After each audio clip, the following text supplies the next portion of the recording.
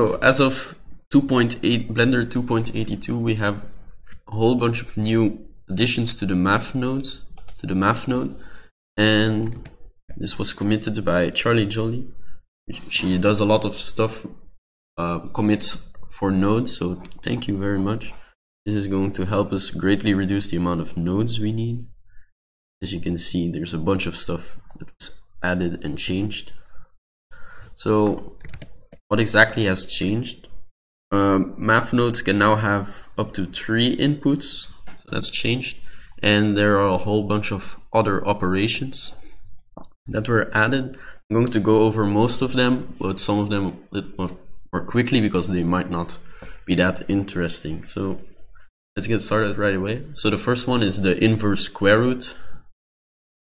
And well, if you hover over it, it just says 1 over the square root of a. So that's exactly what it does. It just takes 1 divided by the square root of whatever this value is.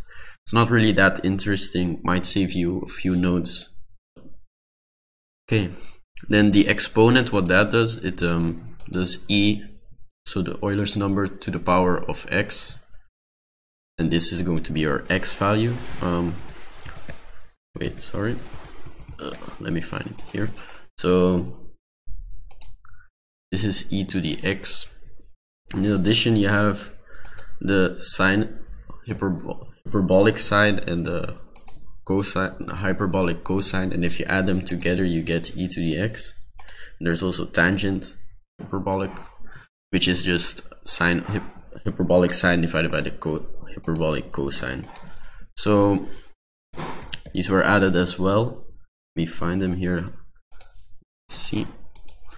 Then some of the other ones. The sine, what this does is it's not like the cosine, but it takes, if the value is less than 0, it returns -1. If it's greater than 0, it returns 1, and if it is 0, it returns 0. So as you can see here.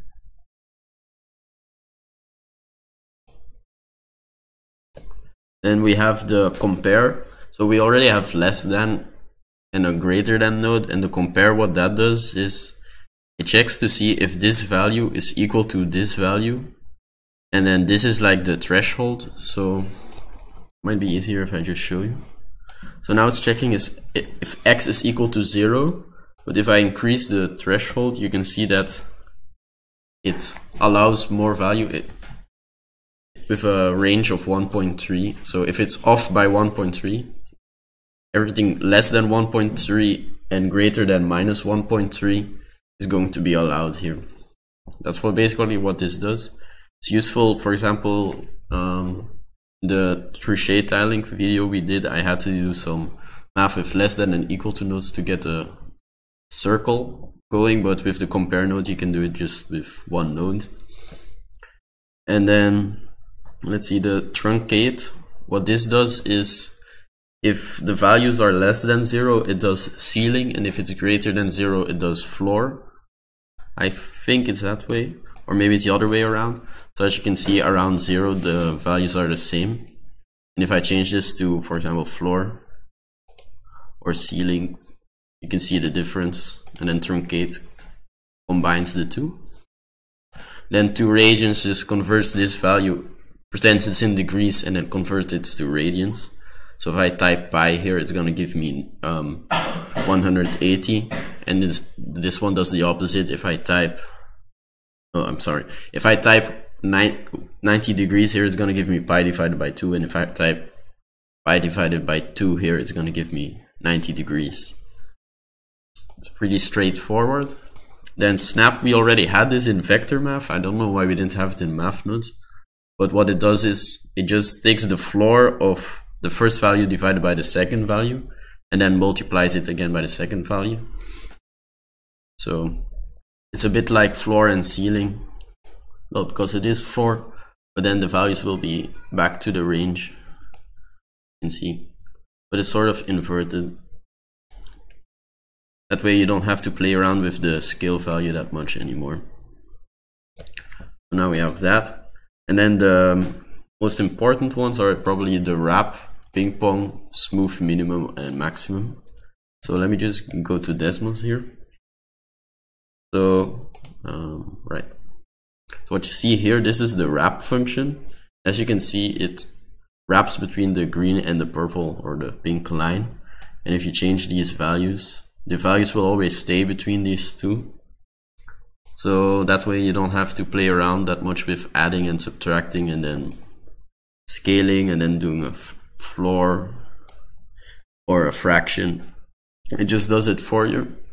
So this is the formula. I just copied it straight from where right here somewhere in the somewhere here there's a formula there in that was added to make sure I got it exactly the way it worked. And then this is the ping pong one. So as you can, that's where the name comes from, because it's always in between those lines and it's like ping pong, like the game Pong. Except that here it's always going to be between 0 and then the second line. So the first one is taken into account. So there you go. That's ping pong.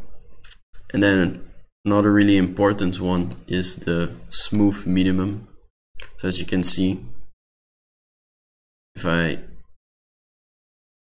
decrease this, this is basically how smooth it gets, but for the node, this is set to 3, and you can't change that, but you can change how big the area of effect is. So if I change it really small, and basically it's not gonna do anything, it's just gonna be minimum. I can show this actually in Blender. So let's take the smooth minimum.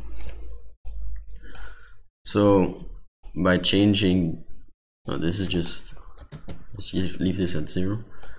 By changing this, you can change how big, and if you set this to a negative value or to 0, it's just going to be minimum. And if you change this really big, it's just gonna smooth out further away. Put this back at 5.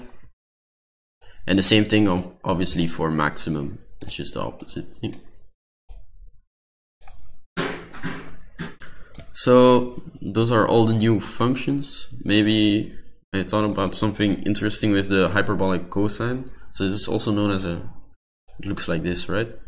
So this is known as a catenary curve.